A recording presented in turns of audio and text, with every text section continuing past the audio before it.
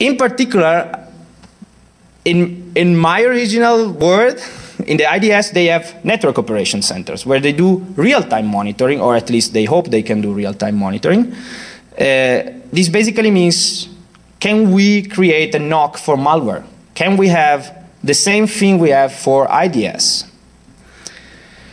So the idea is the following. It's kind of crazy. It came out while working on something that could resemble a honeypot, but is not exactly a honeypot. And we call it Avatar. And you will be, it's clear why it's called the Avatar. You just need to go through the third bullet. So, because we have these additional downloads that have to be performed by malware, you need some extra content providers, right? So it's a web server that has been early compromised, and it's delivering the content. But because from time to time, these servers have to be are switched off, basically, either because they are found to be infected, or because they are found to serve infected content, or just because they were random machine hacked for this purpose, there will be some failed download attempts, okay? So if we can detect one of these attempts, we can supply our own plugins instead of the real one. And so we call these plugins, specifically craft plugins, the red pill. So we give the malware a red pill instead of the original plugin. And when the malware executes that plugin, we do some real-time analysis. So we bring on the host, out of the blue, all the code that we need to run the analysis, or most of it.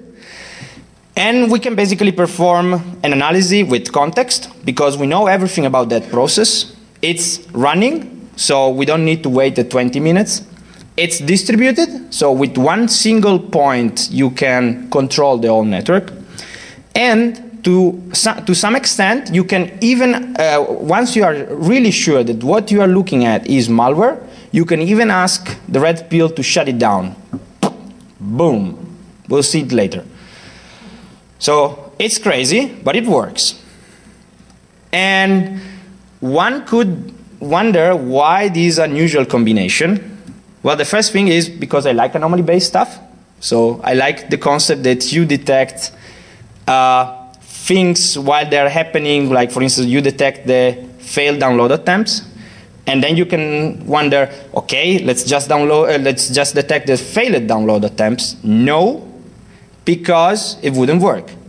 If that would work, then flow-based network intrusion system would have already solved the problems years ago, and they didn't. And we also have to forget about peer-to-peer for a sec to apply this approach, because peer-to-peer basically will screw up flow-based intrusion detection system. So it doesn't work, dot. There are years and years of research, there are some commercial implementation, they don't work. Well, they work up to a certain point.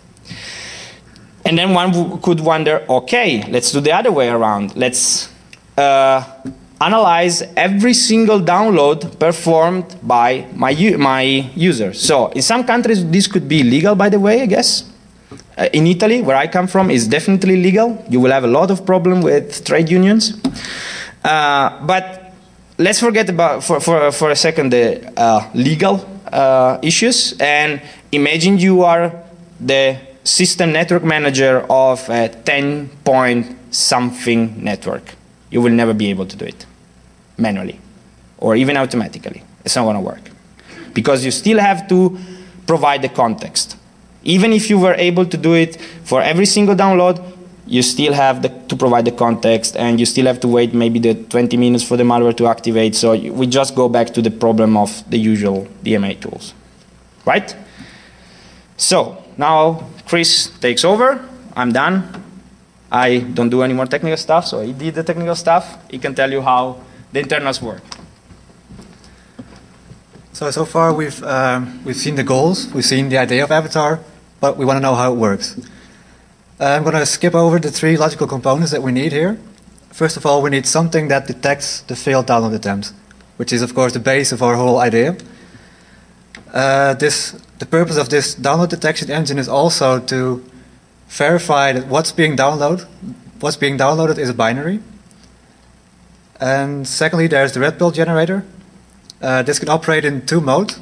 It can either just send a standalone red pill back without attaching itself to the original egg, which is what was supposed to be downloaded. Or it's going to attach itself to this egg through PE injection. I'll show a bit later how that exactly works. And lastly, there's the malware analysis engine. This is receiving all the data from the red pill, analyzing it, and then sending a command back to the red pill what it should do. Should it terminate the spore? Should it allow execution?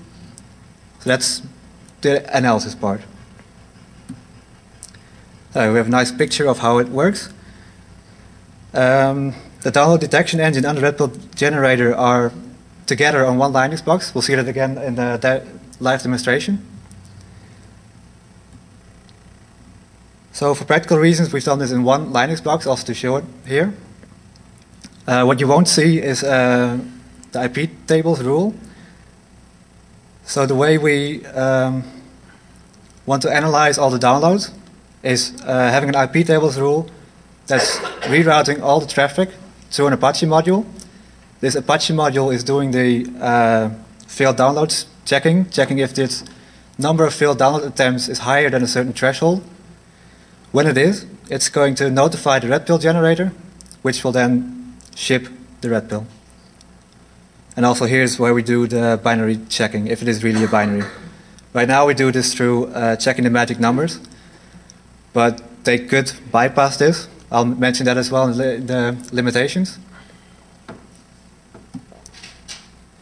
So the red pill, once it's executed on the host, it's going to try and open its own parent, which is the spore, first with the highest ACEs mask, which is process all ACEs.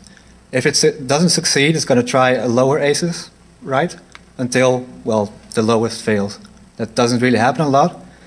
We've seen in our samples that almost all samples where we were able to open the parent, we opened it with process all ACEs.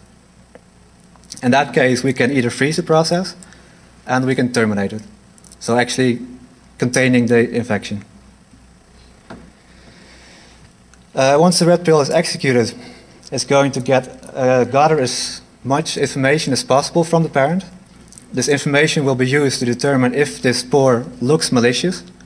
What I mean by that is, does it look like a program that's allowed to download and execute something? For instance, if the parent, so the spore, doesn't have a window, it's likely that it's not something legal, it's going to download and execute something. So the user probably didn't instruct this process to download and execute. The same with if it does have a window, it could be either very small or it could be off screen. It's all stuff we check, and based on that we say, okay, does it look legal or not? Then all of this information is encrypted and sent back to the malware analysis engine, which can also instruct the red pill to ship the spore back to the malware analysis engine so that it can be analyzed from the start.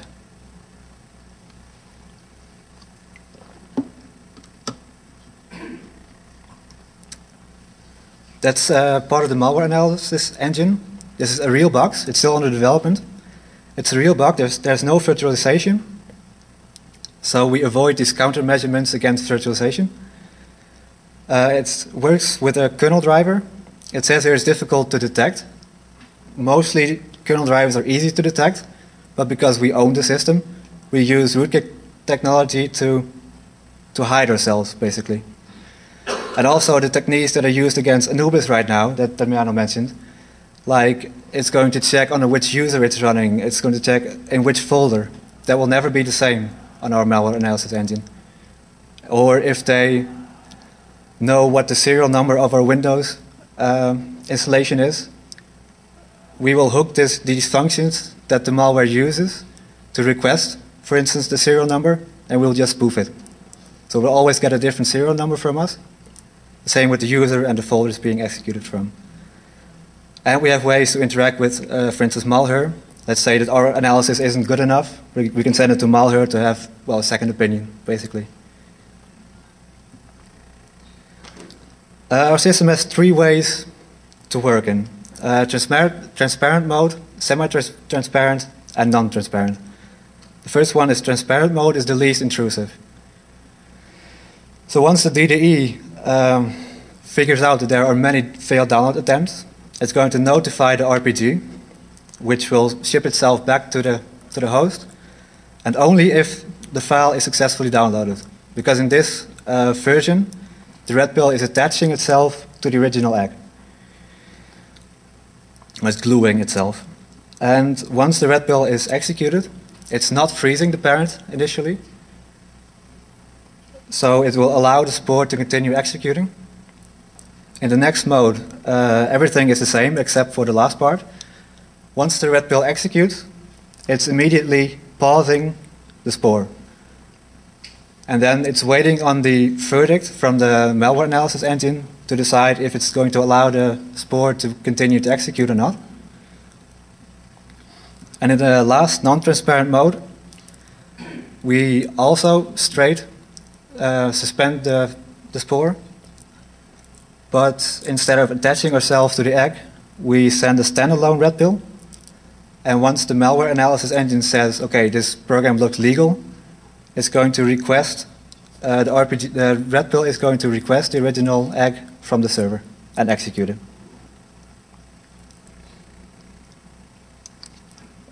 As with any approach, there are some limitations. The first and most obvious one is we use some static-based heuristics, namely the failed download attempts. What a malware could do is, well, of course, first, if there are no failed download attempts, then it's going to pass through. Unless you put your threshold on 0, well, then you're going to have a lot of legal applications as well that will be intercepted by us. And secondly, the malware could initiate the connections at a very low rate, like every 30 minutes doing one connection request. Then we're probably going to let it pass as well. Well, what the malware could also do is apply some verification, because it's of course going to download something, so it knows what it should expect. If it does some verification and sees that, well, this is not what I'm expecting to download, I'm not going to execute it, then we're not going to do our analysis, but we still stop the infection. And what we've seen from our samples is that none of the malware is actually doing this verification. If they would, it would be harder for them to update. What Damiano mentioned as well, if later they decide they want to seal credit cards instead of passwords, they need to update. Then they would need to update their hashes as well, which is probably something they're not going to do. But like I said, even if they do, we still stop the infection. Yeah. Yeah?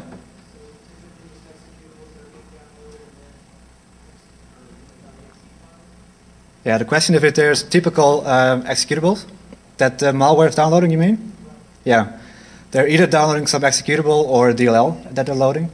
So we need to detect if it's an executable or a DLL, and based on that, ship the correct format back. Does that answer your question? What you also could do is use some steganography. They can hide in JPEG formats. I mentioned that before. We need to do some more checking if it is a binary. There was a talk here on Blackhat today about visualizing a binary. If you've seen that, then this is some technique that we could maybe use.